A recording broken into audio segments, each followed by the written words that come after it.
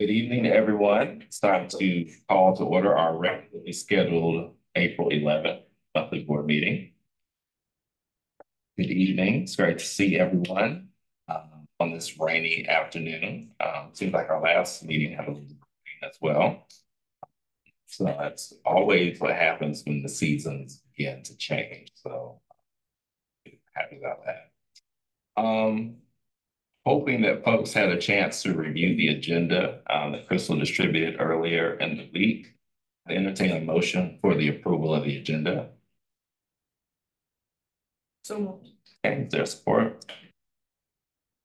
It's been moved and seconded that we would approve the agenda as printed. Any discussion? Yes, I'd like to add two things. I'd like to add to the subcommittee updates master plan. And I'd like to add Michigan class to unfinished business.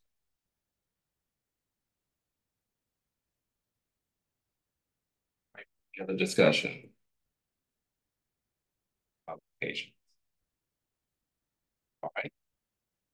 Seeing none, all those in favor of approving the agenda with the modifications indicated, say aye. Any opposed? Motion passes. That will move us on to the minutes. And we have copies of the March minutes for review. These were also distributed earlier in the week. I'd entertain a motion to approve the minutes from the March meeting.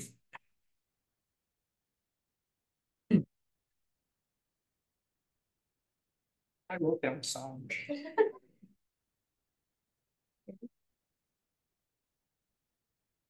Motion. I'll second. And seconded. All right. Discussion. Yes, and I'd like to add master plan to subcommittee updates because I spoke.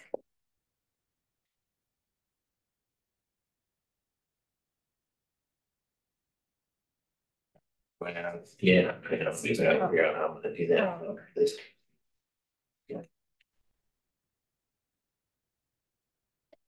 Yeah, it is in addition. Sorry, Did you want to add to it? Here, right here. We're on minutes of the meeting, right here. Master Right, plan. but I had, but that was a, It was last time. yeah, but that was. We're approving It's on that. the back Okay. page. Yeah, okay. Any other corrections?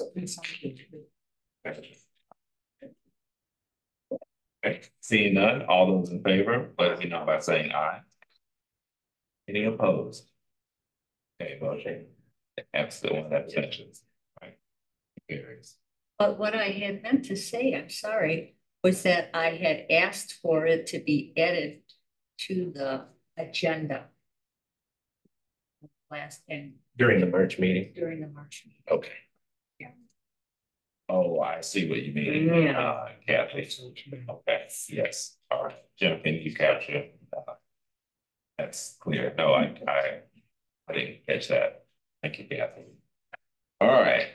That will take us to the treasurer's report. So Kathy, I will give you the floor. Okay, I move the board approve the March 2024 operating bills totaling $405,598.64. Second.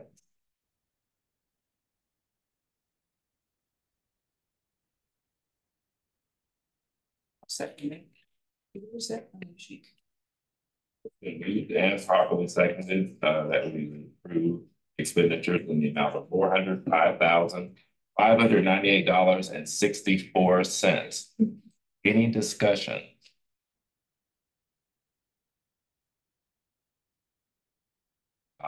Say Kathy, myself, Kelly are all in an approval chain for these expenditures every month. And we do get a lot of proactive messaging from the team here lately, Ashley, about expenditures and things that would call our attention. So I appreciate that. Just a note for her. Just a quick question. The Kickstart Farmington amount, is that typical monthly? That's actually going to be billed to the Friends for the sponsorship of a third grader film festival. Yeah.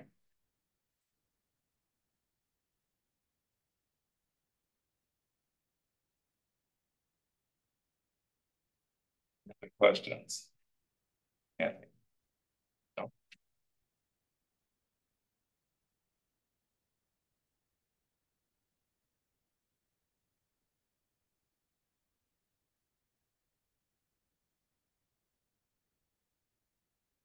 If no further questions, all those in favor, let it be known by saying aye. Any opposed? Okay, carries. I move to receive and file the financial reports. Okay. It's been moved and properly seconded that we receive and file the financial reports. Any discussion? Okay, seeing none, all those in favor, let it be known by saying aye. Any opposed? Okay, motion carries. Kathy, any other items for the treasurer's report at this time? All right, thank you very much. All right, with that, we will turn it over to Stacy for our Friends of the Library report. Good evening. Thanks, Ernie. Good evening. So I just wanted to report out on our very successful fundraising weekend, this last Friday through Sunday. We grossed almost 7,000 total, with about 1,000 coming from the odds and ends art auction, which was Jillian's brainchild. It brought in, well, it got rid of a lot of the art, all the art, really. Some of it's in my house, but that's okay. And it brought in a really great target audience. It was a 21 and over event, and Jillian did an excellent job in getting that special liquor license. So everybody was really happy. And I do have a new favorite wine. It's Trader Joe's Brut Rosé, and it will be making an appearance at the gala. Along with the red one, graded or read. Well read, well read. They're out of stock on that, so I'm gonna have to. So did you sell the Norman Rockwell? Oh, we sold all of them. Did you? Oh, I'm so happy Yeah. that went to the home. We- And I love multiple those. I just didn't yeah. have any room for them. And we sold the giant boat model Good. to a gentleman who was so excited to have it. Yeah. On average, about how much did you get per piece? Just curious. We made Most of them want more than 10, except for those trees, but I. 34 goes into 623 how many times, and that's how much we made. the highest bidded piece was $100. Is that the one with the frame. incredibly intricate beautiful frame? frame, yeah. Yeah. Nice. The lowest piece was $1. Okay, I was really asking that question to see if this event is in my price range. Before the shop will be next one. I'm like, I want to say. For the shop. And it was so successful that people left asking when the next one was going to be. And we did have I've had a number of teen volunteers, and their parent came, Katie Verzek, and she works at CCS. Yeah, and so she was very interested. Maybe she'll be a board member for the Friends next time we meet. Fingers crossed. So it went really well. And I think, like, beyond our wildest expectations. Well, we had about 40 paying customers, I think. And they were really, really happy. Most everybody had a good time. A couple of people didn't, but they came alone. It was a Friends event. I really wanted to come, but my son had dentist surgery that day with Oh. anesthesia, so I had to stay home with him. But Maybe he could have used a little bit more anesthesia. Oh, no, Those he are some was generous doing pours. well. So thank you to Jillian for doing that. And I'm looking forward to our collab this summer. We do Yes. the garage sale. That's the next thing. Yeah. And then the book sale was wildly successful. There's like nothing left. And we made almost $6,000. We made almost $3,000 the first day, which was like almost as much as we made for the entirety of the October sale. So I think having it be, and thank you to Peter for moving stuff and bringing stuff down. Having it in the north part of the fiction browsing room was attracted a lot of foot traffic because nobody had to go upstairs or take the elevator. So, Did you know that Woodstock was the same weekend? so that is an interesting subset to this because we did it right before Bookstock, and they had their opening on Sunday morning. And I think it's like a rising tide lifts all boats kind of thing, because people are like, oh yeah, and then I'm going to Bookstock on Sunday. And people then came back to the bag sale and said, oh, I went to Bookstock on Sunday and I saw Robert Heinlein first edition for $200, but I put it back. And I'm like, so what am I doing? We had competitive pricing. Li Jun, who's the head of acquisitions, I think is her title, right? She had some volunteers who were looking for some work to do. And so I had them price some of our donations. And oh my gosh, you guys, there's a first edition Arabian Nights that from 1938, that the lowest price through Bookfinder, which does a compilation of different sites, is $284. I know. I mean, And we would have sold that before for how much? I took the advice of Kim Hoke, who's the treasurer at the Bloomfield Township Library of Friends, and I did everything at about a quarter of its cost so that it could remain competitive. Because I mean, if I get a little piece and somebody else gets a bigger piece, that's fine. Everybody gets a piece, right? Yeah.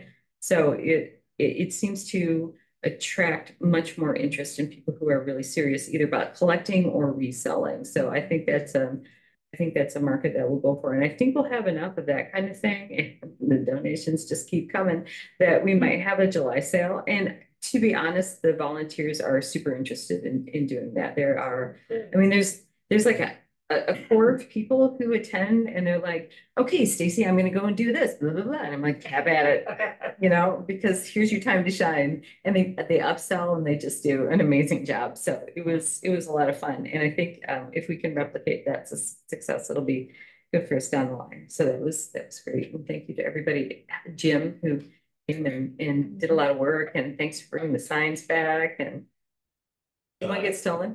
No, but two of the two signs at Farmington, I assume staff picked them up. Oh, I hope so. Yeah, because I'm only giving you 6 signs back. Did they? Those 2 were gone. I've lost signs. We're down. I've got about 8 signs. Did you get the one at the corner yet? Yeah, there's Well, still. the corner, because I wasn't going out and standing around Right. on purpose in this weather today.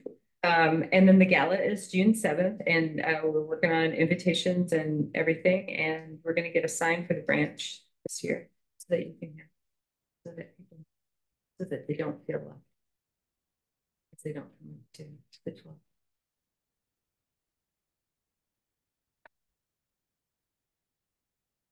So that's it. Any questions? Any questions for Stacy? I don't have any. Thank you very much. Appreciate all the hard work. I hate I was out of town. I wanted to see both of these events, the book sale and the auction. But since we'll have another one and another one, I have another opportunity. So thank you. That will bring us to the director's report. Kelly, I will turn it over to you. Does anybody have any questions what I wrote? Because I'm gonna go off topic on that. I got other things. I do want to say that the Book and Author Fest, though, the registration has ended. So and there is a wait list. Of course. Okay, we were talking about events kind of generating energy off of one another. I think this is one of those events. I know at the outset, there were some people who said, oh, is there room to have a book festival in the midst of a festival, right? A larger festival. Right. And what we found, I think, because I heard so many comments about how much people love this and from authors who wanted to be in it but couldn't get in it. Well, so now there's a wait list again. I don't know what to say. I mean, there's only so much space, right? Same location? Same location. They wanted to bring it more into Art on the Grand, like more inside the walls of Art on the Grand, you know, where it's not locked off, but they didn't get city approval. So, but the city of Rachel Timlin, who's the person from the city of Farmington Hills, she would say to make sure it was on the map so that people could find it that way. So we'll see if that happens. So it's usually on that little park by the Masonic Temple. Yeah. So I don't know how many authors they got. I didn't hear that, but Sarah just sent out the email that it's closed. So if you get any questions. And it's closed until, because you have to pay a fee to be there, so they have so much time to pay a fee, and then if they don't, then they'll go down the wait list to let more people in, kind of thing. Okay. Anyway, just FYI on that. So some exciting news, and I just want to share this with you. So Sona, our graphic designer, had her first picture book published as the illustrator. Yes. So she's official. I mean, it's a beautiful book. We have it on order. It's just not here yet. And when we were talking to her about it, she was telling us that she used a lot of things from her home in the book because that was her inspiration, like, dishes, or because she would look around her house and she would just design that. So a lot of what she has in her house is in the book. And not that anybody would know, but it's very cute. Yeah. So we're lucky to have her. First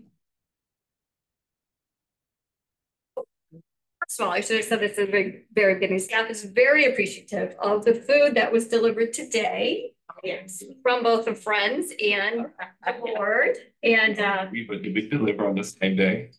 Yeah, maybe next year we can coordinate. but it was great because there was so many options for everybody. They had fruits and vegetables. Okay. You had salad and lasagna. So, they were very appreciative. There's leftovers for tomorrow. So lots of comments about that. Once again, this year I'm reading of the names at the Holocaust Museum. That's their annual thing. It's on May 6th.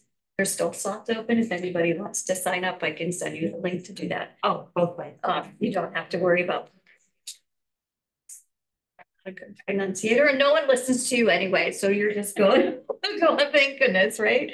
But it's very rewarding to do that. So it's a 30-minute time slot. And usually it's 15 minutes, you're with somebody, so you're not reading the whole time for 30 minutes. It ends up to be about 15 minutes you just switch pages, so it's fun. And then speaking of, so Sue Ross is the person who sends this, and she's on multicultural, multiracial community council. And oh, 3 houses down. Oh, so she, well, anyway, it transitions into, so MCMR is going through a little bit of a transition. So, the city of Farmington Hills is deciding whether they want to bring it under the umbrella of their boards and commissions, where there's actually So it's not currently. no, I guess not I like always had the impression that it was. well, kind of, but no, it's not. It's really weird. I'm not sure how to describe it. So basically it was a resolution was made by the city of Farmington, the city of Farmington Hills, and Farmington Public Schools. And that was how this formed. And that's how it's always been. So now the city of Farmington Hills has decided whether they want to bring it under so that maybe more control. I don't know. What exactly kind of group is this that we're talking about? Multicultural, multiracial community council. So the schools want to participate in that. If Farmington City wants to participate in that. Well, they already do. They're the ones who made the resolution to have it. They just want to bring it more as their other boards and commissions. So last April, they took away the funding for that particular commission. So they haven't been funded. So Let's see. I don't know what's going on. I'm not privy to that. I just know that they're going under, it's a little. It's a complex situation. Yes, very, very complex. So. Yeah, and all of the committees, commissions, I think, see the budget cut as we saw our treasurer there requesting funds. Yeah. At City Hall for the beautification committee. So that's interesting enough.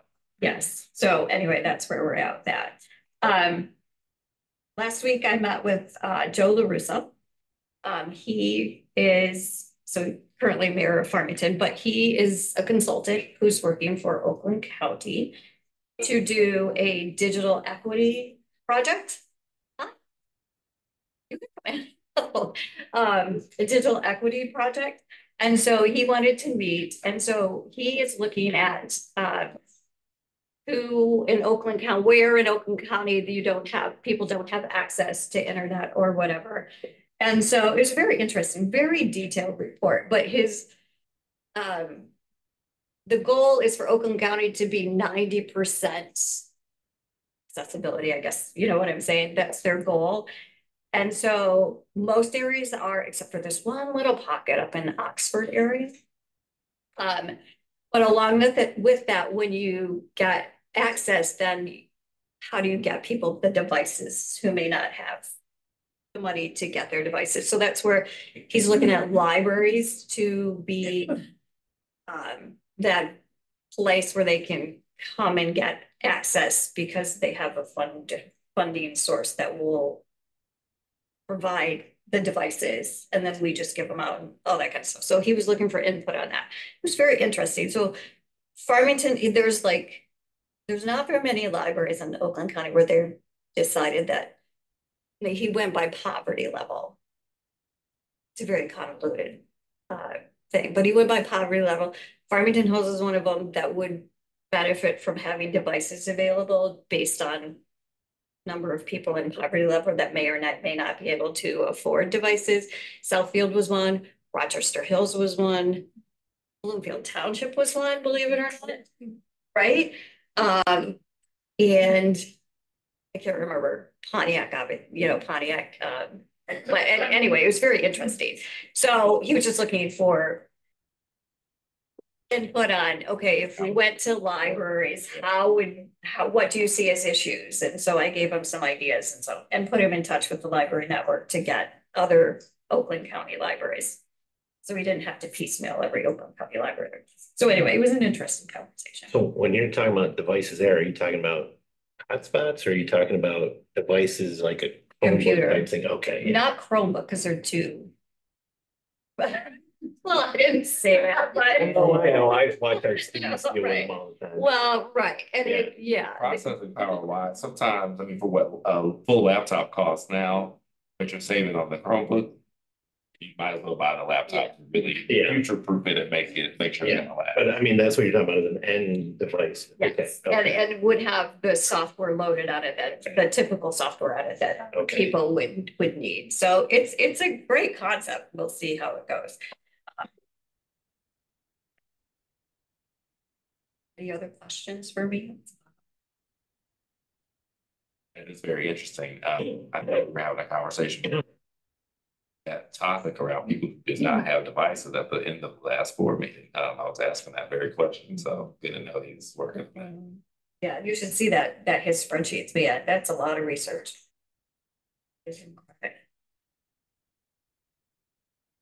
Questions for Kelly? Thank you very much. I see that we have two additional items. So Peter, you're with us to talk to us about the lovely roofing of our buildings, which very apropos for today's weather. Yes. So the roofing is, both buildings are coming up on what a lot of roofing contractors say, like the life expectancy. They usually say a roof will last around 20 years. We're a year overdue on this building, and the branch is 2 years. But we recently had our semi-annual roofing inspection done in January, and they have given sections of our roofs letter grades. So right now, for this building, we have 8 sections in total, and they have given 6 of them a D rating, which means we could have 2 to 4 years of solid roof left before we have to replace it. For the branch, we have all 6 of them are 6 out of 6 is a letter D, so 2 to 4 years there. They have provided options for replacing those sections, and they have priced it out. And I'm, as we kind of go along, we've gone through the winter and now this rain here today. And I'm kind of recommending that we should start slowly chipping away at like this, getting these sections replaced. Because right now here, those other two, we have a letter B, which I believe is 8 to 10 years. So we're not having to replace the entire roof of the building, but we do have to replace the majority of it. They priced it out for this building is $244,000 for all 6 of the sections that need to be fully replaced. And if the branch is $100,000, so in total, it would be give or take $344,000. But if we, since they're saying we still have 2 to 4 years left, we could definitely break that up. And in those 4 years, have everything completed slowly out. So it'd be really give or take 86,000, a year replacing sections of our. It would cost more if we stretched it out because prices rise. Or is this a locked-in figure? It wouldn't be a locked-in figure, but I don't see it changing dramatically just because most of that is material that's very common to get. It's readily available. What does change is mostly time and labor. They have to keep up with the times to pay their employees, do all the gas mileage, all that stuff. So they are able to do one section at a time. Yes. In the both roofing reports, they broke it down. In each section, they said, hey, this is what we're seeing is wrong. For this section only, this is this price. And then at the very end, they totaled all that up saying, if you were to do everything all at once, it'd be this, or one section.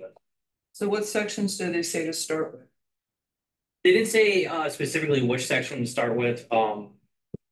That one would just be up to us. They just kind of gave it an overall grade, saying, these sections as their entirety are the worst sections.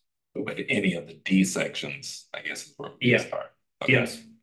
And there's a lot of flat roof here, so have they addressed the flatness and how whatever it is that's going to keep it from the caulking from coming apart like it has in the past? Yeah, so that would be part of the replacement.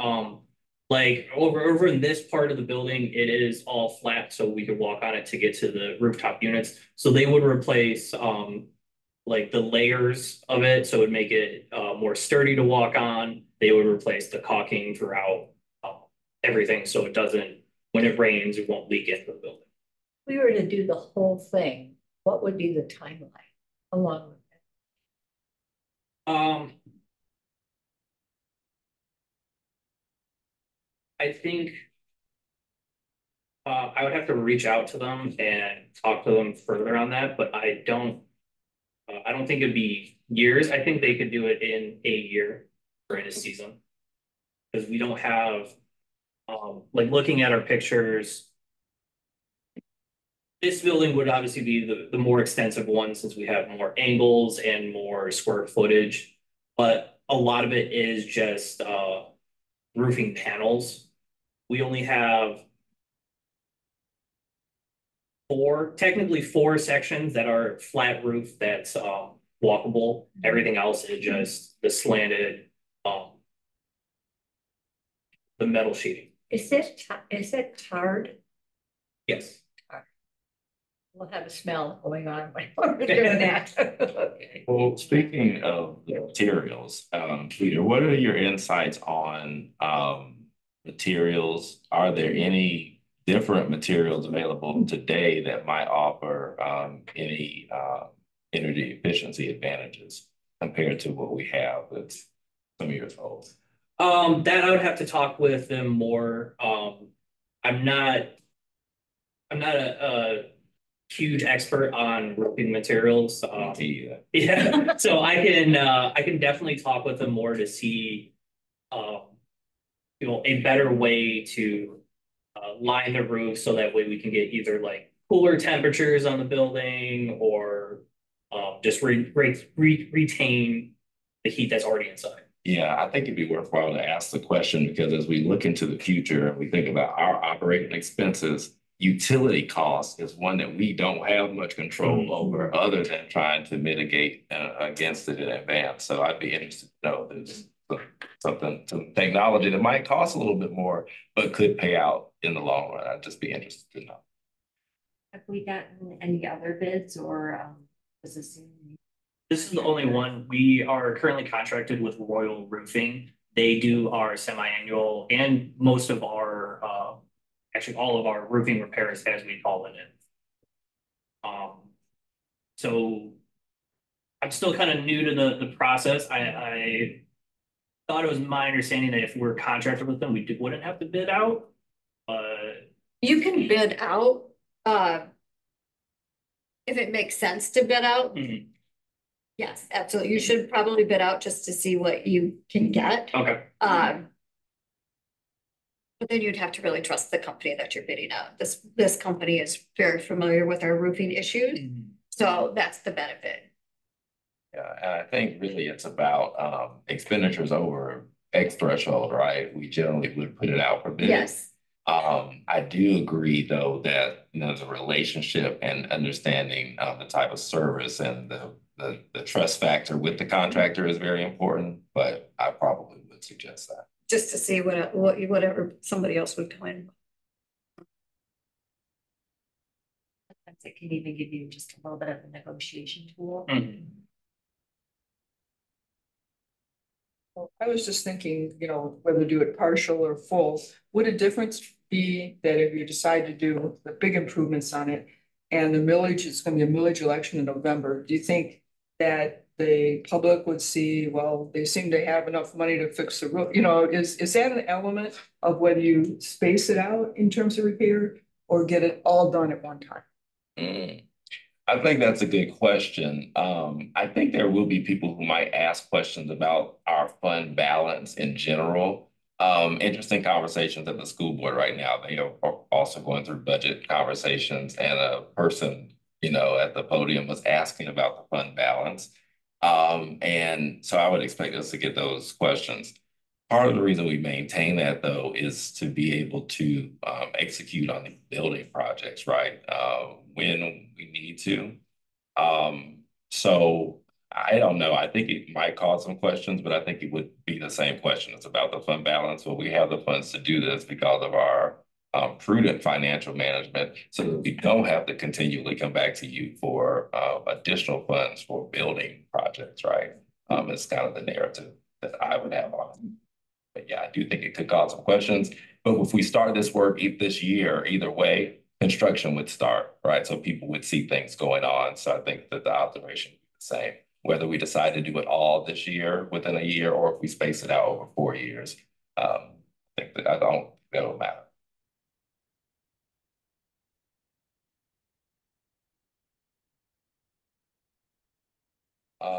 So with that being said, I think Kelly. I just want to say the reason that Peter's here and for this discussion is because we are doing budget. So kind of want to know what money you either want to move from your capital fund, or if you want us just to put it in building and improvement funds and have that. Do you know what I'm saying? But you can also decide to do it after the budget too, because you can move money in. Well, I'm just saying, you kind of need to. Yeah, I mean, my thought on it would be to plan to complete the entirety of the project based on the expenditure Peter's forecasting. I'd rather him have the flexibility to advance with the project as needed versus having to come back to us, especially with some sections of the roofing in each grade. So I think that would be my thought on it. I do think we probably need to send it out to bid though, and then have you come back. And I think that was your plan anyway, to bring it back to us in May for approval.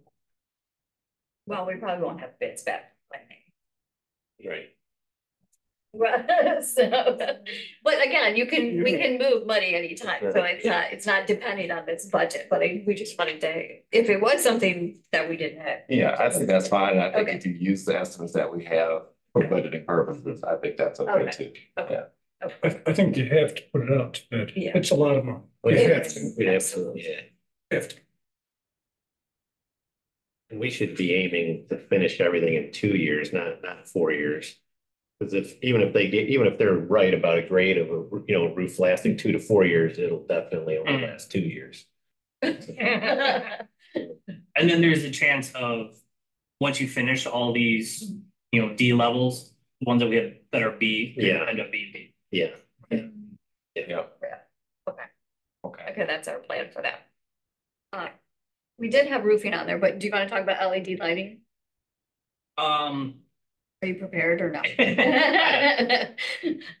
So I did, when I first started in November to December timeframe, I did have contact with an old building services company that I used at my other job.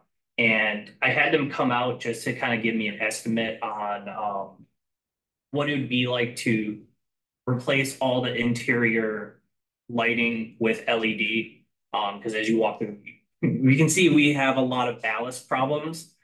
We've tried replacing the bulbs, but it turns into something else when it's the ballast. You have to remove that and whole thing. See if I can pull up what the price.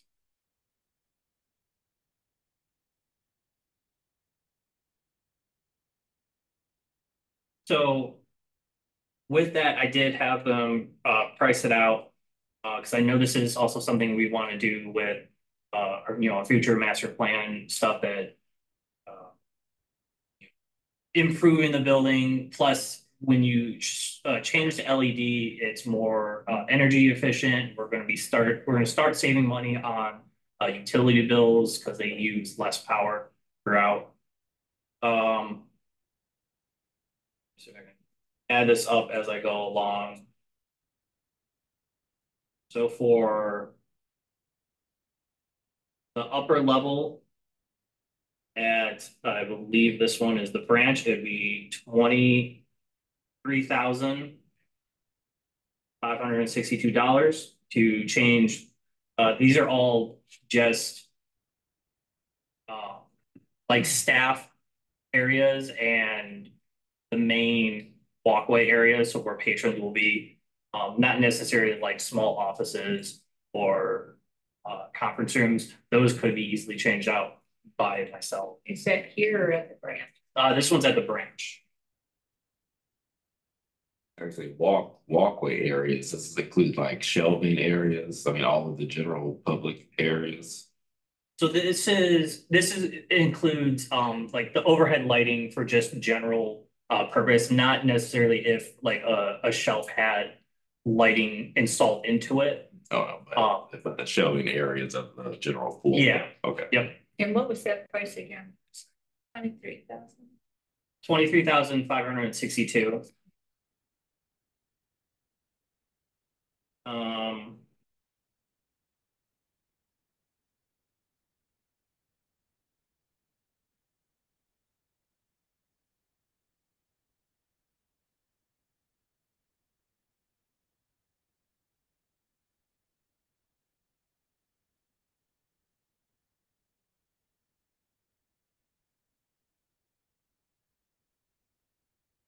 Sorry, I did have all these notes typed up.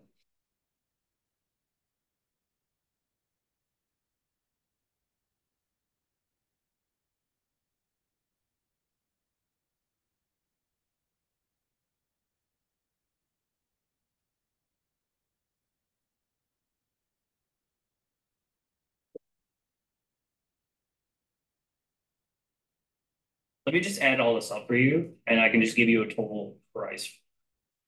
Yeah, and if you want to, Peter, I mean, we can cover this one at another meeting as well. Because I'm really interested for the trustees to understand the energy savings component of that, to really understand what the impact would be to us budget wise on the expenditure. So yeah, I can come back with more numbers for the next one, but pretty much the overall benefit for having someone else come in and change our lighting to LED, it would definitely make it easier because as I'm just really one person, because my team's not really savvy in electrical work. It would be all me doing it, and you would have to kind of bring in not the equipment we have. So these other companies will bring it in like a boom lift, articulating arm, and they're quicker at this, and then it will end up saving us in utility costs. And it would have fewer, I would say downtime. So like we wouldn't have lights be going out. Every area would be properly lit. I have two questions. The first is the lights that you're gonna use, are those the ones where it's going to blind me? Because somebody else, that's really bad. No, so the lights would be essentially exactly the same as the ones we have now. So they're kind of Yep. So the only difference in them is they just use less power to operate, but they'll have the same light color. So like we were to place those ones, it would be that warm white light on it. Good. And it wouldn't also it wouldn't like increase temperature, because I don't know if you ever like notice your lamp will get hot and it could end up making your room hot. So with LEDs, it actually could make the rooms more bearable. Like it would cool down, and it wouldn't use as much heat. And the other question, well, it's just a comment really, because if we go with the master plan, there's going to be a lot of changes. And they're going to have different areas that are going to be for different things. So they're going to add things and take away things and whatnot. Have you talked to the architects about their ideas of what might occur? Because you might be replacing lights that you might not need in here. Mm-hmm. I haven't talked to them. From looking at the plans during our last two review meetings, it doesn't look like they're taking the areas that I want to have LEDs replaced into, they're not taking out of essentially. Because like if you think about it, it would be this main floor in front of the patron service desk, the info desk, all that lighting is going to stay the same. They're not adding walls really in that sections or tearing down. Moving desks. Yeah. So this is just like a normal light fixture like up here. Anything smaller, so if it was we had like lighting like that where it's on a track or a stand lamp that's by a desk, those aren't included in this proposal. Because those do have the potential of changing with our new plans. Yes, question. $23,000, how long will it take for the energy savings to recoup that cost? That one I'm gonna have to look up. I don't see it being too long, but I don't have exact numbers. I have a second question, completely different.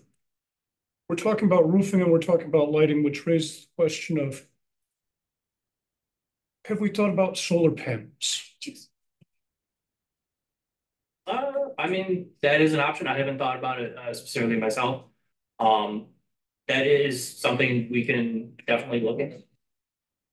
Because I mean, this area alone, we do receive a lot of sun. I'm not so sure about the branch, if that would help. It is a smaller building. A lot of trees. Yeah. Definitely this one, I can definitely look into solar panels and how that would affect us and help us. That's related to Ernie's question too about roofing material. You know, anything we could do that makes it look like we're forward thinking. You know, City of Farmington Hills got a lot of credit for the way they built their new city hall, and that would be an interesting thing. You know, beyond just beyond any savings we might enjoy from changing the energy source. Just the idea, the idea that the idea that I think we would get, it would bring in good, it would gain us good attention from the community so we should look into that as much as we can. Those kinds of things, solar panels, green roofing materials. But in any case, I would be particularly interested in time that it takes to recoup the cost of the LED conversion in energy savings. Yeah, and as I look at, if you're talking about any new technology, solar, I definitely think we should get into that. But it's a good mitigating factor to the uncertainty of rising utility costs, which budget wise, as we're going to see the same millage that we get today. We're not asking for any more, any less. But we do need to be looking at ways we can contain cost on our side. So very good comments. Appreciate it. All right. Anything else for Peter? Okay. Thank you, Peter. Much appreciated. And I think we'll look to see you probably next month. Okay. All right, Sarah, you're up next for a conversation around Crystal, can you share? Thank you. digital signage. Let's have slides. Yeah, I figured it would just be a little bit easier so we have some information. It can definitely help me.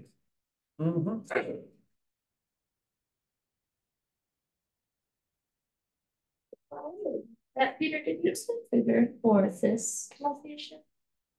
Number. Yes, let me add. Oh, no, it's okay. I just. Yeah, I have base numbers for both locations. When they made the quote, they didn't name them like branch location or whatever. They did north and south. So I had to figure out like, okay, well, which is north and south? And they broke up into 2 quotes for each building, upper and lower. Crystal hosts, so she can share.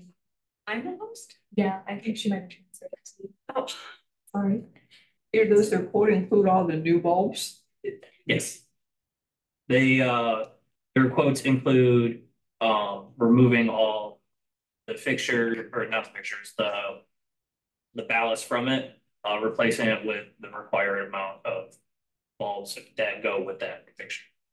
And there's no different kind of wiring or anything. Yep.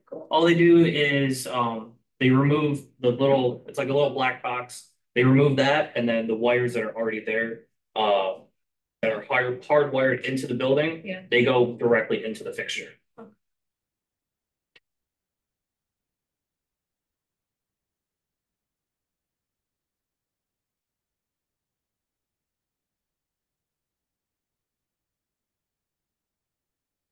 Okay, if I'm correct, everyone had already looked at the quote for this project, right? I believe Kelly had sent it out. So this project was started by Donald, and I just kind of inherited it because I was also working with the vendor who had provided the quote for this sign. Just so you know, this is just kind of the visual of what the sign on the specific quote was looking at. I put a different image up there because I didn't like the image that they included on the quote for the sign. But the digital signage for this sign would be on both sides. You can go to the next one, Crystal. Where does the sign go? So this monument sign would replace the front entrance sign at this location. So currently we just have a stone sign and it has our old logo on it with Farmington Community Library. And so, Sarah, are we looking to like reuse the existing stone base, or was this a totally new signage? So they would remove the stone as a part of this. Okay. Crystal? I didn't think this through, did we? Can you go to the next one? I'll signal her. I thought it would be easier than me taking over as host. It's gonna signal you.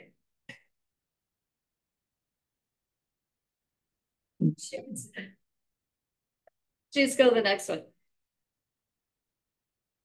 Oh, it's switching, but it's lagged. Oh, there we go. Sorry. There we go.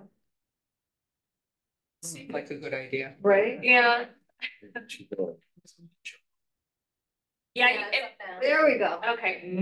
So when we had first started this project, this is just the main conversation that Kelly and Donald and I had about this project. So why do we want to get a new sign?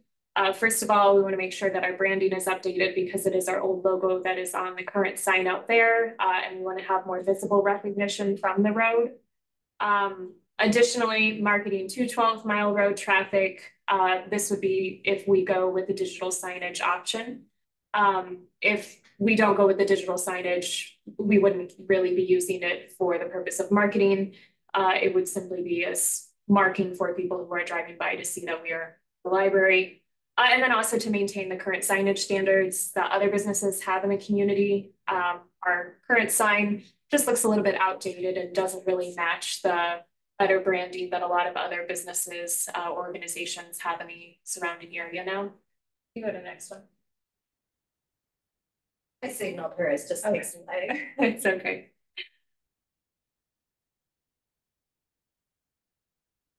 It's coming, it's just slow. Yeah.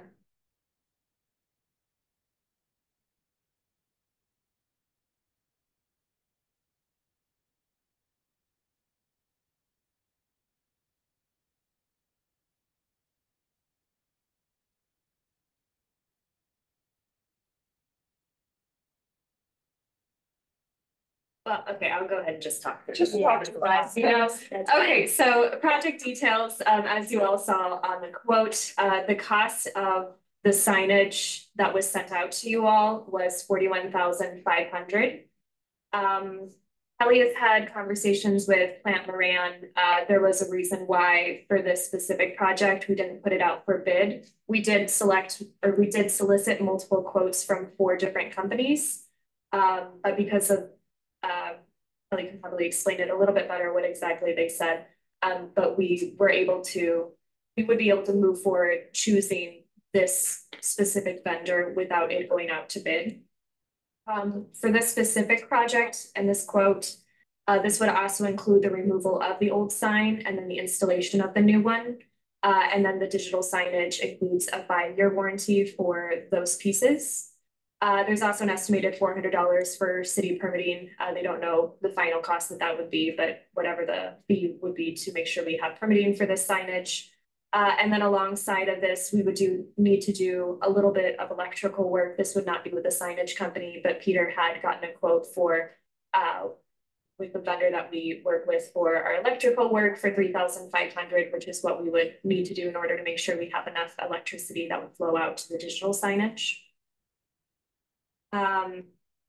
And then just a couple of things that I wanted to note when it comes to how we're having a conversation and making a decision about, is this the best signage for the library? For me personally, I think that we have few examples of well-utilized or well-designed digital signage in the city. By that, I mean, I think that we do have quite a few organizations that have digital signage in the area, but quite a few of them are ones that I cannot read very well. I don't necessarily think that the information that is shared is always worth the cost of what that signage would entail. And so if we are going to go forward with a digital sign, it was really important to me that we chose a design where it was going to be large enough so that whatever we put on the screen is going to be very visible for whoever is driving by, or for the majority of people who are going to be driving by. And it's one that is really just like simple and clean, and puts a good face forward for the library. So I do think that this proposal, out of all of the ones that we did receive, it definitely is the best digital design that we could go for if we want to go with the digital option, especially based on our size limitation. We wouldn't be able to go any larger than this in terms of what the city is going to allow for us. And then when I say well utilized, what I meant by that is that the library would be using this in terms of best practices for what accessible signage is. So making sure that we have high contrast in the colors that we're using, that any text that is placed on this signage is going to be in a large enough font to make sure that it is meeting accessibility standards, and that we're using minimal graphics. And so all of that together will make sure that we're able to utilize it in the best way possible. And it's not something that we spend a lot of money on, and then it's difficult for people to get the information that we really want to make sure that they would have on 12 Mile Road. A couple other things. So one of the other things I noted, which I think is some of the signs in the area, so signs that are well designed, even if they are large enough, they might not be well utilized. And I bring that up because I think that there are a couple of examples that even I could mention in this conversation where I actually think it is a good sign design. It is large enough, but potentially the graphics are not being utilized in a way that is actually accessible for the majority of people who are on the road. Also, like all marketing platforms, so if we're talking about the digital aspect of the sign specifically, it might not be effective for 100% of the people that are going to be driving by this sign on the road. It's the same in terms of social media versus print marketing. Social media is not reaching everyone, and it's not accessible for a lot of people as well because they don't use technology as much. Doesn't mean we're not going to do it. It just means I have to figure out how are we balancing out all of the ways that we're putting communication out there to make sure as many people are reached as possible. So definitely one critique that you could bring up about digital signage is that not the entirety of the population is going to have an ease of being able to read it. So I think the conversation should be, all right, are we making sure that this signage would be able to reach as many people as possible on the road based on the design of it and how we utilize it? And then do we think that that is worth what the cost of it would be in order to effectively communicate what we want to with this sign? And then lastly, I was just going to bring up, at least in terms of the conversations that Kelly and I have had, I think we're kind of in agreement that we definitely need a new sign. So I think the conversation is down to, do we want signage that serves as a location marker and also adds marketing value? Or do we want signage that just serves as a location marker? All right. Well, I'll get to your questions in a minute. I just want to say one thing, that this one is near and dear to my heart because, like Sarah, I hate bad signage as well. And as this conversation came up previously, I guess that was my only general guidance was that we are very thoughtful, as you all always are, about what we would consider and what we would want the sign to look like. I personally agree that from a branding perspective, we've done quite the job of, I think, propagating the new branding out there. And so I even notice it myself now when I ride by, I'm like, oh, that's the old logo. Or like also when you log into Hoopla, the old logo shows. Oh, FYI. It says provided by Farmington Community Library. Go like putting a flag. So from that perspective, generally I support a signage that's aligned with our current branding. So I think this makes sense. Like you guys, I'm concerned about the readability, the size, all of that. You mentioned, Sarah, about size limitations and that this design, the proposed design, is within the current max allowed. So I'm assuming, unless a special permit was granted, that this would be on par with the signage at OCC then, because that seems to be the largest one I see in town. So I don't know how that compares. Yeah, so unfortunately, I don't know all of the limitations themselves. I just know what was communicated about this specific signage.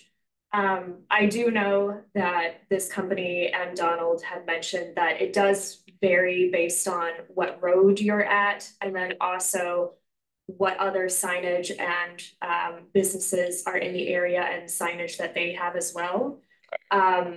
I don't believe that we were able to get a sign as large as OCC. I think OCC's is larger than this. I feel like that's the only one I can read. And I love OCC. I sent it as an example to Donald because I really liked theirs. I would say the only, I don't know how you feel about this, but Players Barn and it's on 12 mile, I would say that would be the next one, like certainly not the schools. No, Yeah. North is pretty. You know, Donald wanted to go to the schools and I was like, no, Donald. No, yeah, right.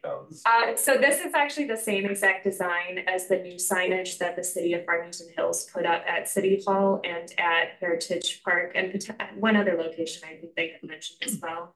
So if you all have driven down Orchard and passed by the signage for the City Hall, that is the exact same signage design that will be put up. So that'd be. Or that is- Take a look at then. Okay. That's perfect. Are they, okay, what I love best about what you're saying is that it's the content too, like you want a sign that, or at least I sense you're in favor of having a digital sign that makes sense. And that's, yeah, well, yeah, anyway. History of working at an organization where we're not even utilizing the signs right. So but I don't, okay, if we had that sign that the city has, I don't, yeah, I was gonna say that. It's not my favorite. Like, how do you feel about that sign? Could you make it work? You know, I'll have to go and like watch through kind of the entire screen show of what graphics that they have up. I mean, if the very first image that I had up there, where I mean, it's quite literally just black and white. Even if we were to be able to put text up like this, my assumption is they probably have a lot more colors going on, maybe like graphics behind what their text is, things like that. Sticking to really deeper colors and having high contrast is going to be the best. And so I can't say for sure whether or not they are following that. And the issue is truly just with the sign. But based on An issue. yeah. And so it definitely is, you need to have both of those things. I mean, even like the players farm sign, it really throws me off with all the colors. I just meant the size. Yeah, the colors, no, the sign, yeah. the size of that sign is really great. Yeah. It's definitely, you have to be pretty simple in terms of the colors and the graphics and boldness of the text. I have a very hard time reading the city hall sign, and it's quite close to the road. This one is not going to be as close to the road. Mhm. And I think that size is too small. Personally, that's right. Mhm. Also, I'm not sure if we need to have it double-sided because you have a lot of traffic going one way. And if I can't even read the sign that I'm riding next to, how am I going to be able to read it from the other side? If it's, you know, flat against the road like that, I think it would be more visible for both.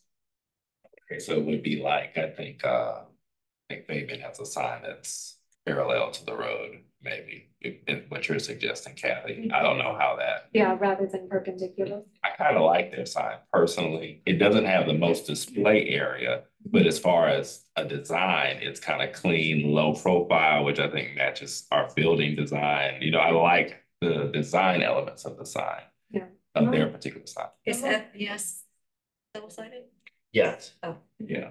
I'm also curious about the brickwork. I think that the reddish or the pinkish kind of throws me off a little bit. I'm wondering if it could be more in the grays because depending on what colors you're going to be using, it could really clash with the brickwork. I would say, I think I was probably expecting either, this is probably silly, but I thought maybe we might even be reusing the existing base or something that would kind of match that neutral color palette, at least, rather than kind of a brickwork pattern. You don't really have that on the property. But I think that kind of lends itself to this conversation around site planning and some design and aesthetic standards, right? Which I think that came up when we were discussing memorial benches before. And as we are going into the master planning activities too, I do think there's a need to have some standards around what we want the place to look like, you know, aesthetically. And I think the city is trying to do some work in that regard now, even to the degree of, you know, how many lumens the light fixture is going to give off in a particular parking lot versus another, that type of thing. So, yeah, I think I would want it to match the building exterior as much as possible. It's probably my guidance on that. It could be if you're going to use that kind of ledge rock, you could have some of the grays and some of it, maybe a little darker gray, lighter different grays and maybe like darker whites and you know what I'm saying, but not color. I think that takes away. I would rather see a sign that blends with the building and is a fixed sign without trying to squeeze in the electronic words that people can't read. So you can only put a couple words that people driving by can see while they're driving. So you're going to pay extra money to get the electronic, to have more electric costs to run the sign every year. And why just have a nice monument sign that blends with the building, has your logo on it, and try not to tell people what's going on, crammed into this sign that's not very big. Because if you use more than 5 or 6 words off to drive by the city, you can't read all that as you're driving and doing other things. It's better to have a very attractive sign that blends the building, and it doesn't cost us more to run the digital signage. It's just an idea. Maybe it showcases the website. I do think I'm kind of curious. I mean, I don't have, as Sarah pointed out, this is an opportunity, right? It'd be real estate that we could utilize to market programming, to drive traffic to the library, to highlight, things that we want to highlight. So I do think it offers that opportunity. I think my guttural instinct from a design perspective is that I personally might prefer something along the lines of what Sharon indicated, and I'm not sure that we need a digital sign. But I really would look to you guys to advise us on that part. I think that we're stuck on such bad signage that we don't know, because there's a lot of bad signage in the area. So we don't know what good signage would look like. And I think that's part of the problem. It is, because I do feel like the OCC sign does both. I feel like it is a substantial monument sign, and it gives that classic timeless look, but it is also very readable. Yes. Yeah, and so it kind of does both things. And I guess I also think that, well, and I also think that looking at a picture of it doesn't give you the visual of what it would look like out on the. Well, I'm definitely gonna pay attention to City Hall signage like closely now and look at that to get a good feel. I would advise that we all do that. I mean, that's the point of reference for the proposal on the table, at least. I mean, look at what they're like putting on there, like how convoluted is their message. So if it's just something simple like AAPI celebration May 4th, 12 to 4, that's not a lot of information.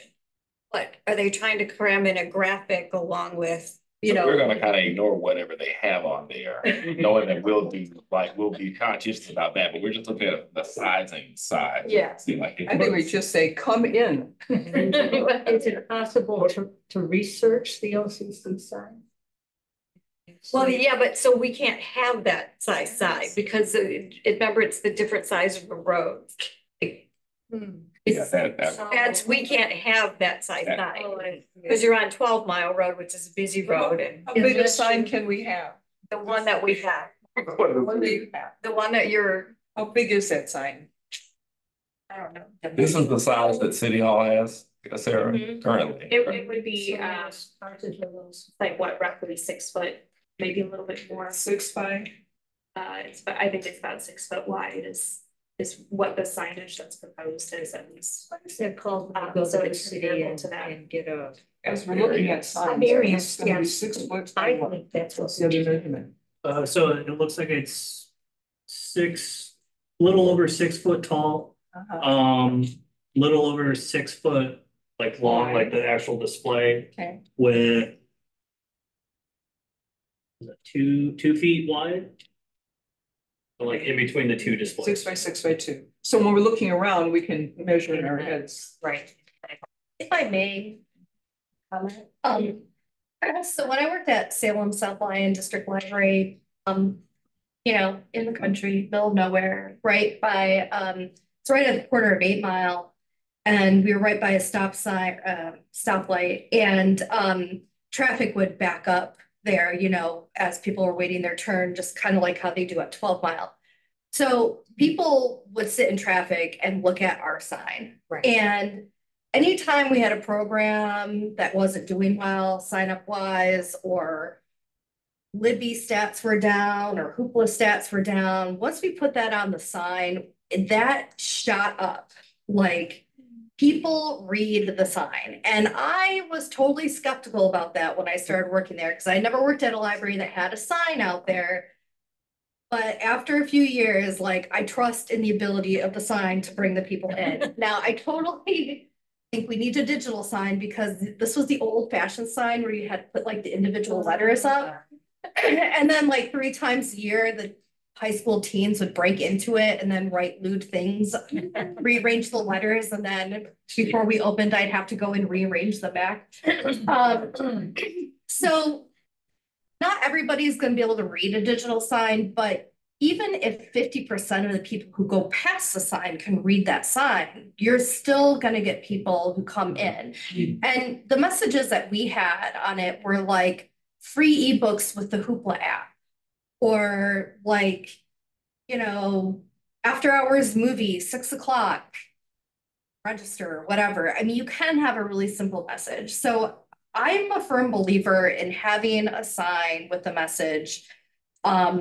And we have people now asking us where the library is because they don't even see the monument sign. I tell them it's by the post office. So I think if nothing else, we can tell them we have a digital sign now that'll at least be a better marker that it comes in. So that's just my 2 cents. I believe in the power of signs. Well, flashing lights get people. Exactly. Yeah. And I think we have Sarah, who's very clever and know not to cram too much information on. Yeah, right. And so we're trusting in Sarah because Yes. we understand. No, that Sarah she's- leaves. No. Right, then we're separate. That's a problem. Well, but I'm sure there'll probably be some standards around what goes on the sign. and Right. Whenever she, Right. I'm sure she will leave us one. Now, one thing that I could try to work out is when Donald and I were trying to decide if this digital signage would be a good option, the company brought out a truck that was able to pull up the signage itself so that we could see the different resolution options. So I can reach out to the vendor and ask them if it would be possible for them to come to the next board meeting. I guess that would be at Farmington if we're switching every. No, it's still. yeah. Oh, okay. Yeah. It's fine. So I could see if they would be available during the board meeting next month so that we could actually, I would imagine they could put up some graphics that I put together and then we could just see that as an example in person rather than. That's a great idea. That's a great idea. And in the meantime, look at science around. Yeah. So I have a question. Speaking of Farmington, last month when we were at Farmington, Maria Taylor and her friend were there.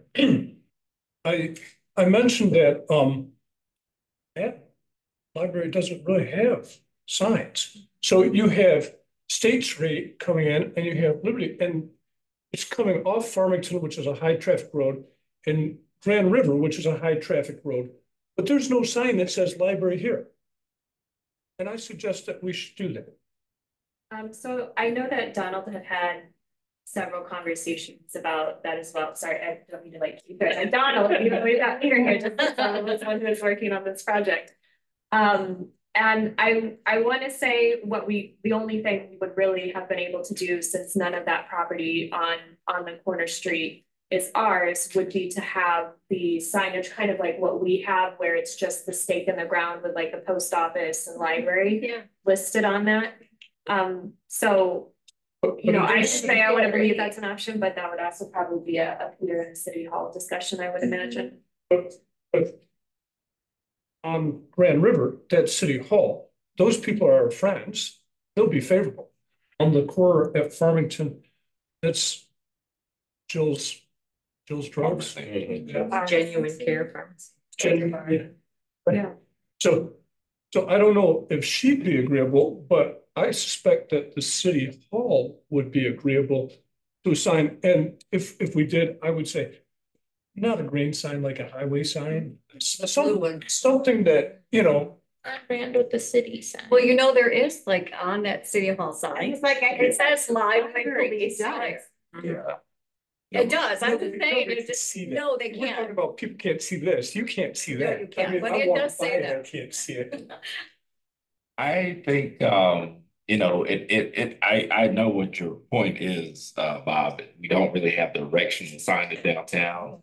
And maybe it's a conversation for like the DDA with the general signage, because there is a signage plan downtown for what that signage should look like. And maybe we should reach out to them to see if we could put something in place that would solution what they have. Yeah. I catch it.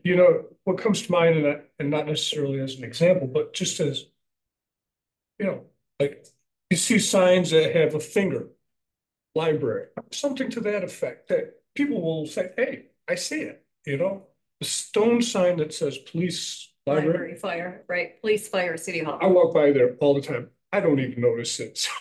Well, we have some little signs out here, and I think they're sufficient. There's a blue sign that's about that big, and it would be perfect pointing. There's, We'll keep it there's in. nothing. Yeah. Well, I Oh, know Peter, they're- We'll find out. we'll look for you guys to give us We'll advice. I have confidence that Sarah will solve it all. Now, Sarah, I have one more question for you. I love the idea of having the sign vendor come out and show us kind of live and in person. I think that would be helpful for all of us. The other question I have for you is whether or not they had samples for the different rock, it looks like it's what they're using for the base material. Like, do they have examples of what's available, or is this kind of it, or how does that work? I would assume that since we're paying them money, they would bring out some other types of stone to give us those options. So I did not personally look at any options. Just kind of the design that was sent to us, and I just figured out what our branding would look like on top of it. But when I request that they come out and show the displays, I'll see if they can send along.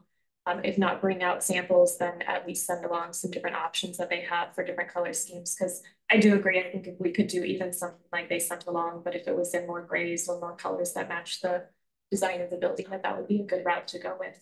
Can we get a design that's perpendicular to the road? And get that to us. So in the concept of it, I'm not opposed to it.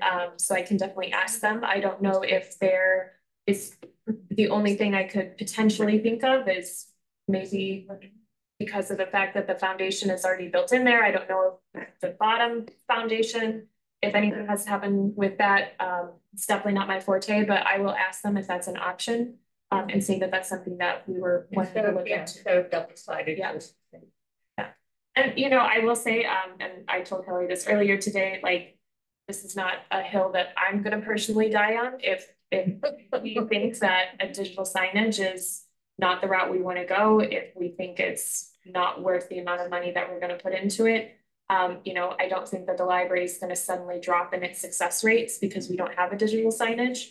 But I think if that money is not competing with something else that we would spend it on, I do think that there are benefits to it, especially with the amount of traffic that goes down 12-mile roads. So I agree with what Jill had stated, that it might not reach 100% of the people that are driving down the road, but if it reaches even 40% of those people, I still think that that's a significant benefit to having digital signage.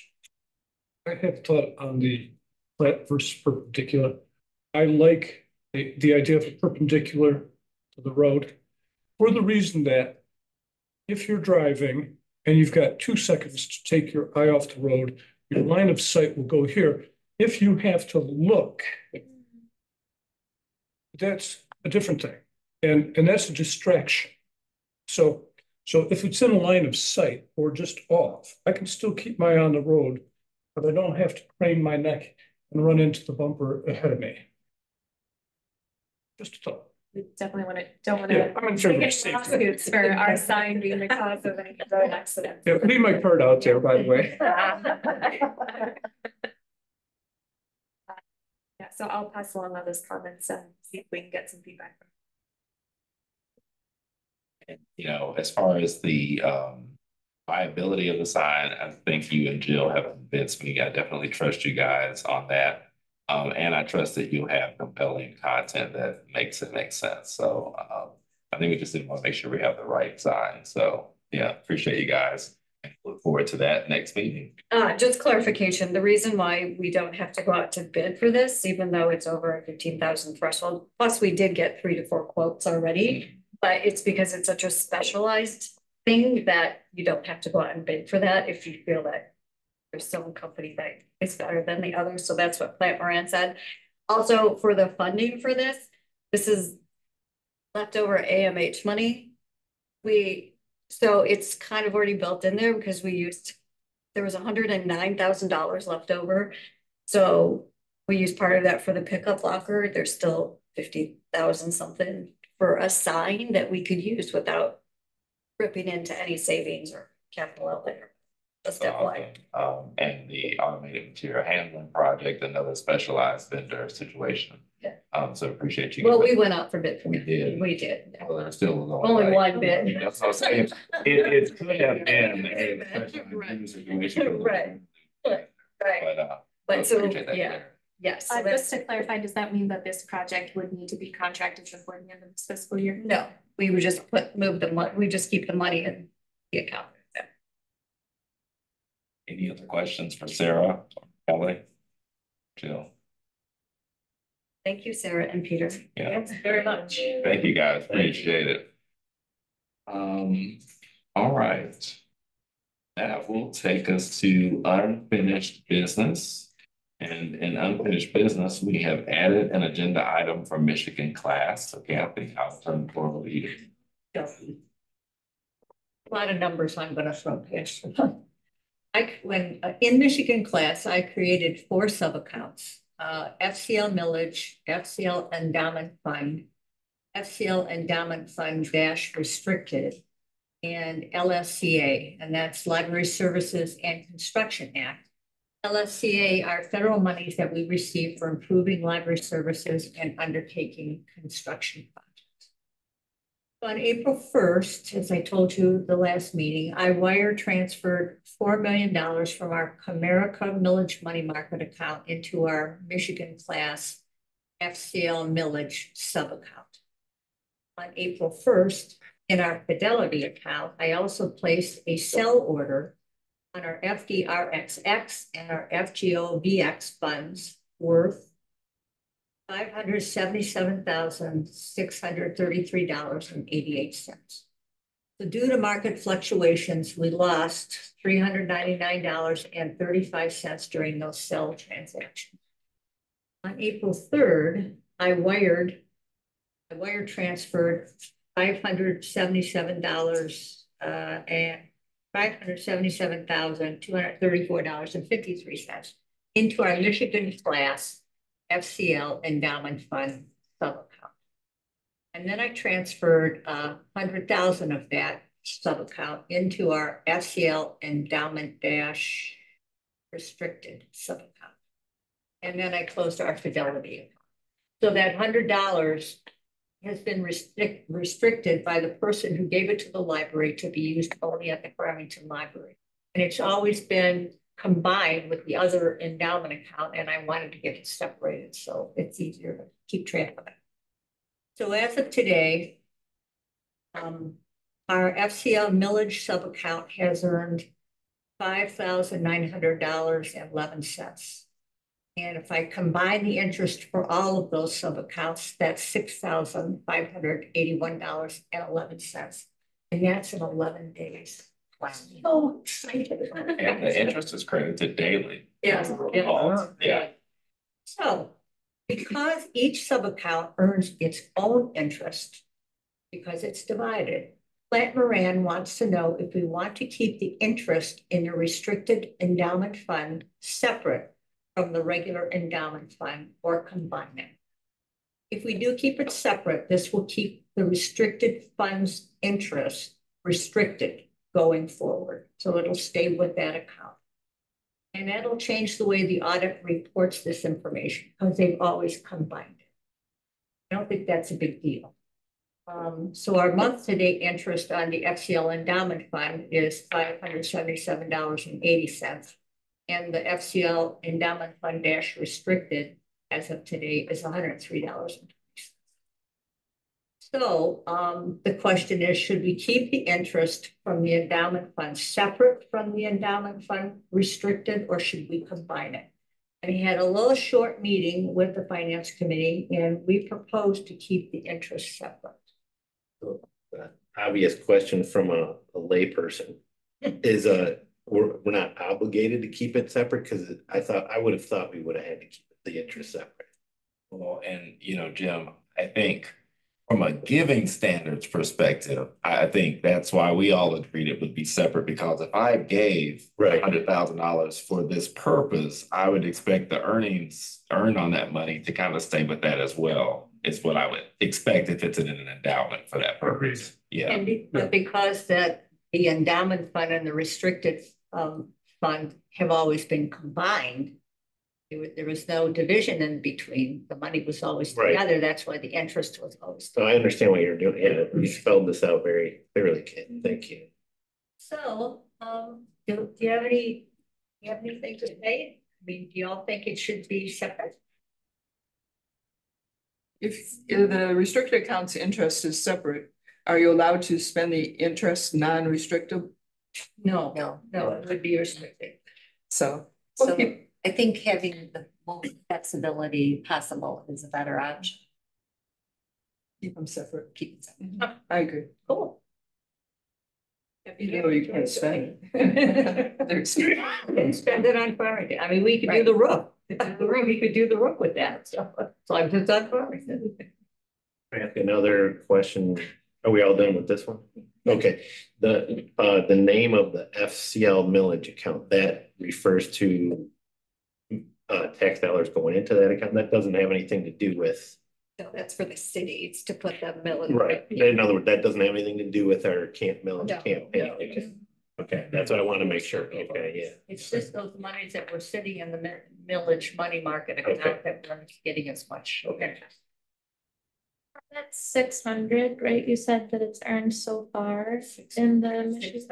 Oh, which one, in the endowment fund?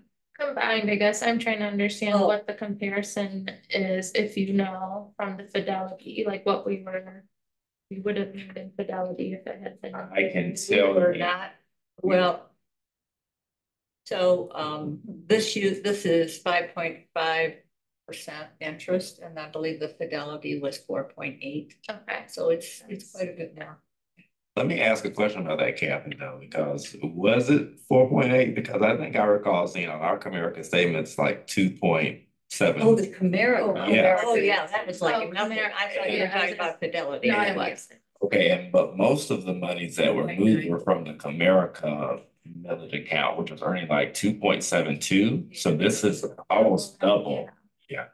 So pretty significant move, Kathy. I know you went through a lot of fire drills to get it done. So thank you. Yeah, good job. Oh, you- Yeah. Okay.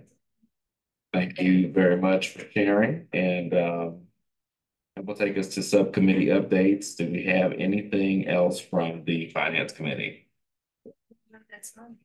What's the standard? I think It's all standard. yeah. Oh, I don't have anything else to say. All right, well, thank you, and that will take us to the personnel committee. So, Mr. Hahn. I gave you a seat. You did not give me a I sheet. did, You look told under me- you, no, look You under told me your you pile give of me some paper. language. I did. You didn't. I did, look under your pile Failed, of paper. neglected, or refused, as they said. Keep going. There. Haha. Okay, I just thought of all this myself. Yeah. All right. Okay, so there was a personnel committee meeting regarding recommendation for staff merit increases. Personnel committee recommends a merit increase of up to 5% effective July 1, 2024. So the proposed budget includes a merit increase of 5% for everyone. Not everyone will get the max. Proposed budget also includes raising the minimum wage to $13.03. State's Supreme Court rules it must happen. Those below 1303 will only get this increase if the court makes that ruling. Including the above in the proposed budget only raises salary line by 1% and the total payroll expense by 3%. After completing the compensation study last year, staff wages were increased to just above minimum so that they were not making the same as new staff just coming on. The opportunity for a 5% increase allows seasoned employees to put more distance between their wages and that of newer coworkers. So we have a motion to increase the Merit raise, Personnel Committee recommends a merit increase of up to 5% effective July 1, 2024, and I so move. All right, it's been moved and properly seconded that we would authorize merit increases up to 5%. Effective July 1, 2024, in accordance with management annual review processes. Any discussion? Have you heard anything about the increase? No, we're still waiting for the L4029. Won't come till end of April. Any discussion? Any highlights from the committee, from your discussion that you might want to share out? Or is it pretty straightforward? It was That's pretty what we've much in done the this. discussion points. Yeah, I feel like we've done this a few times now. I did spend a lot of time. Oh, yeah. The midnight oil, right? I wanted to just right. All right, well, seeing no discussion, I appreciate the personnel committee's work in considering these matters. I know that those are never easy and that those are always interesting conversations. So thank you for your work on this. I think we'll put it to a vote. All of those in favor, let it be known by saying aye. Aye. Any opposed? Okay, motion carries. Thank you, personnel committee. All right, that takes us to master plan. So Kathy, I'll turn the floor over to you. Are we done? There's no other motion that we. No, I was just You were giving showing you that the here, 1%. Okay. Gotcha. That's Okay, can you say what you said though about the minimum wage? Again, I lost that part. The script I prepared had. I will say from a minutes perspective, the scripting helps. So. Yes. Okay. Okay, fair. I know this is really hard to see right now, and I've taped it up here so you can all see it later before you leave. These are the 3 drafts that the architects for the master plan have thought about for the branch. And they were going to present it to the Farmington City Council, but because we haven't gone forward with our master plan per se, they want to wait on that. But I wanted you to see these so that you have something to think about. Okay, so this one is the existing parking lot, a private mixed use, a parking structure, and a combined city hall and library. Personally,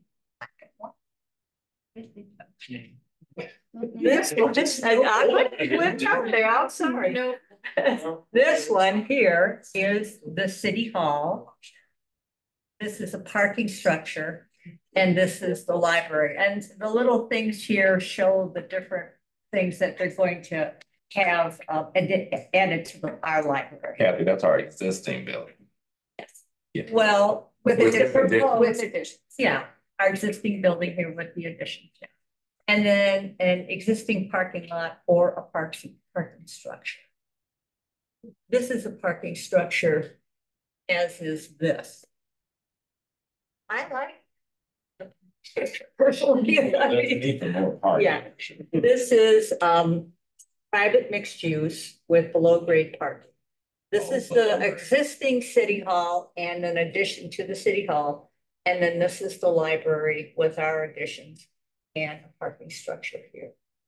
So this is just the 3 things they're proposing, and they're going to propose it to, because Farmington's, they want to extend or enlarge their area because it's so small. So there are different ways. But I have to say, I'll leave it up there for you to look at if you want. Oh, So who owns the land that the parking structure on the right is supposed to be? I believe it's a city. It's a city lot. City lot. So who would pay for the structure? The city. Yeah. We just go along for the ride. That'd be good. Yeah. putting a parking structure right here, like how do they? how does that help? How much bigger? Well, so they get a whole new building. Right, But, you know, that's much taller. Really smaller unless. Well, it's gonna It is a be- smaller yeah, footprint, Unless yeah. it's gonna be, you know, a two-story, Probably. but it could be Yeah. multi, but Yeah. yeah, Yeah. they didn't elaborate on that. Okay. And in that model, you mentioned below grade parking. And this one down, this one here. That's the third one, okay. Okay.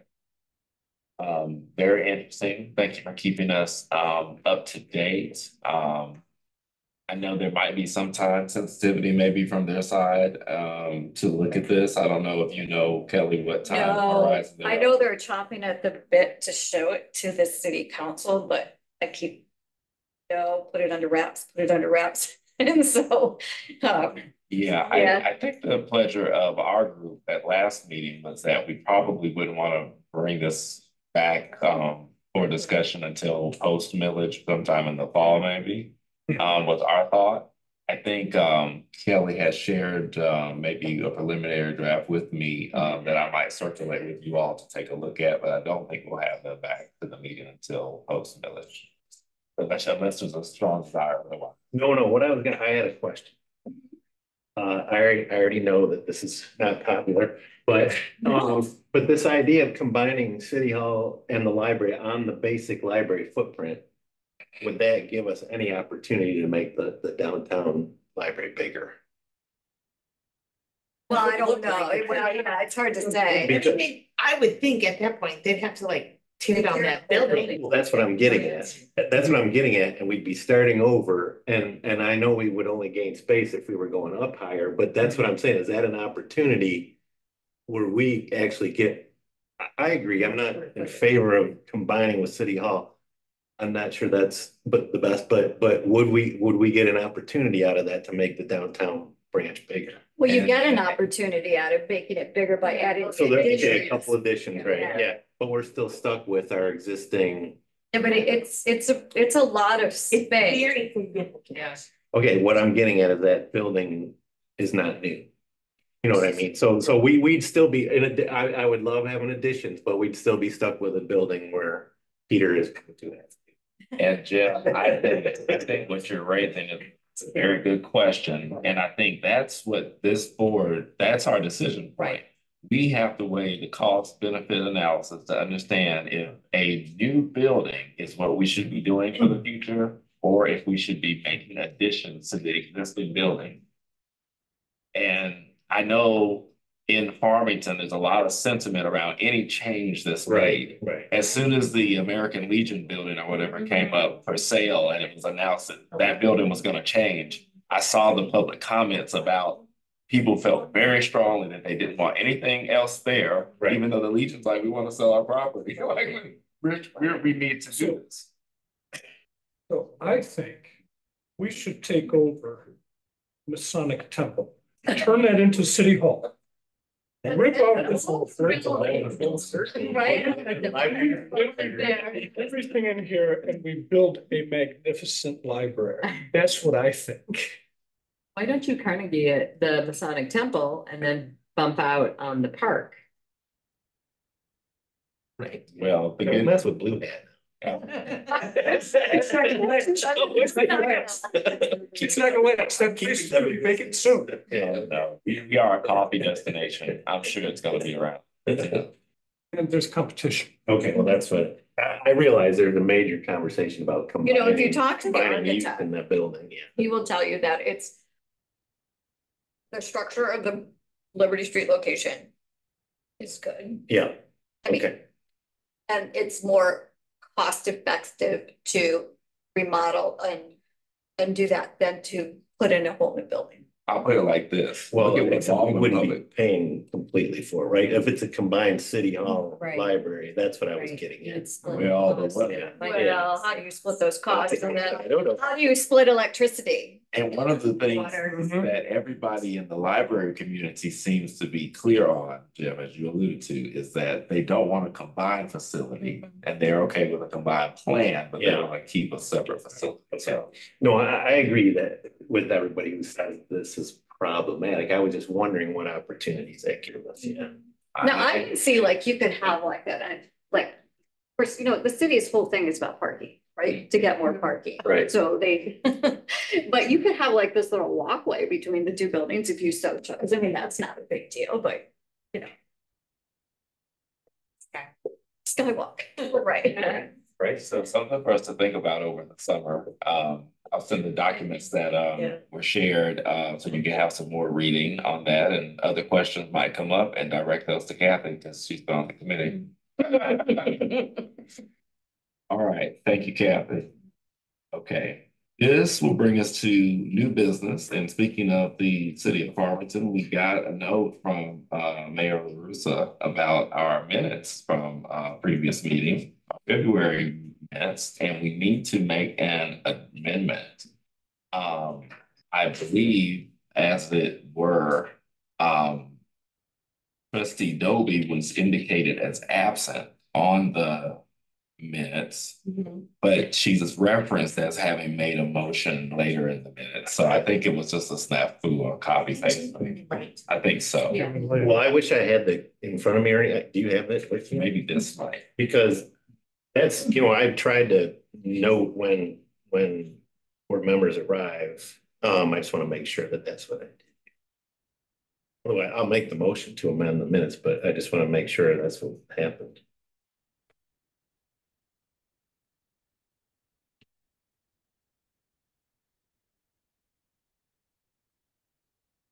Now there's moving parts. We have the person that takes the minutes, and we have staff that might transcribe the minutes. Some of it's different things.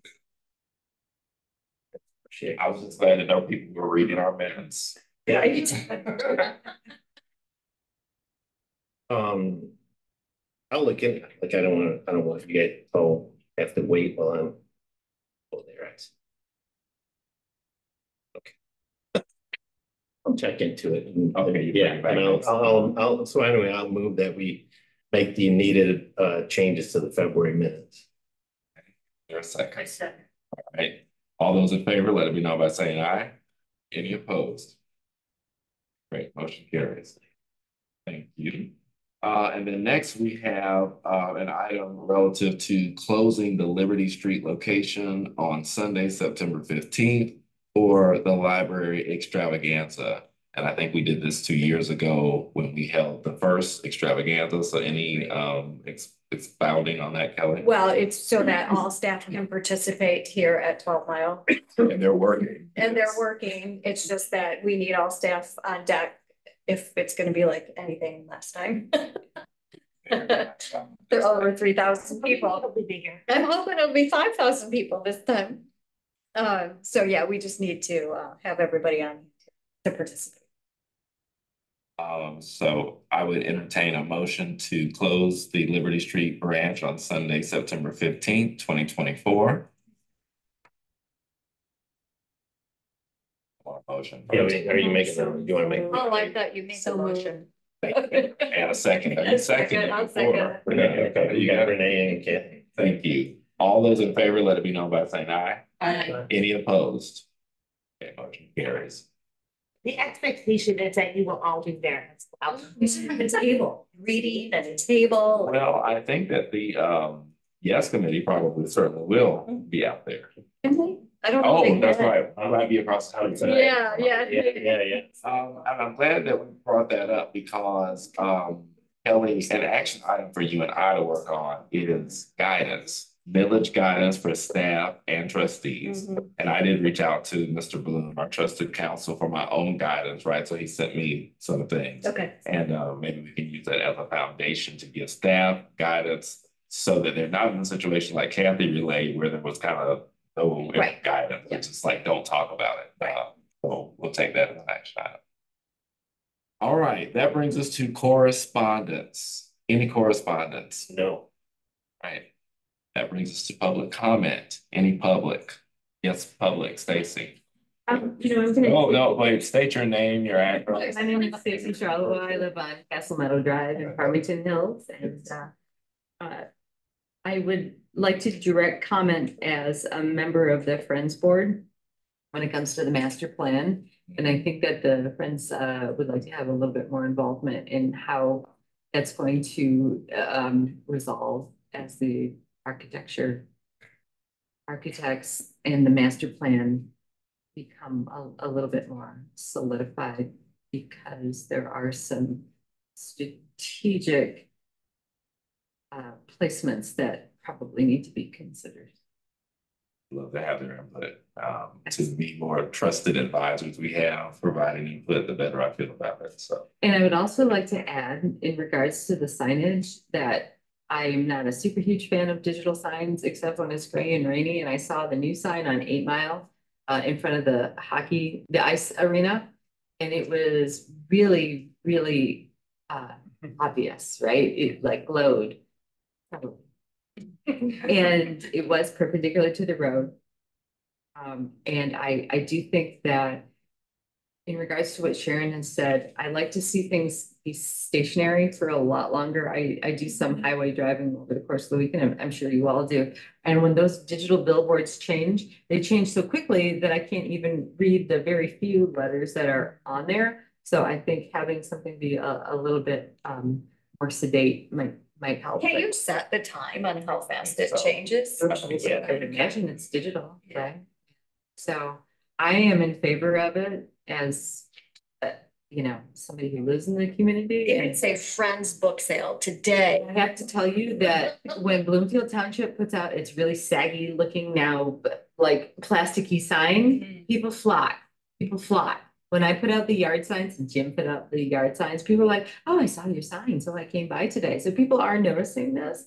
And it's not like incredibly flashy, but it's pretty cute. So anything that you do is going to be welcome. But I do think that moving with the times is also. Yeah, I think once we see it, you know, in real life, I think that'll bring us a lot closer. It seems like we've all agreed that it's just, what does it look like? All right, any other public comment? All right, seeing none, any trustee comment? All right, seeing none, I think that will bring us to adjournment. We can consider ourselves adjourned at 7:50. Yeah.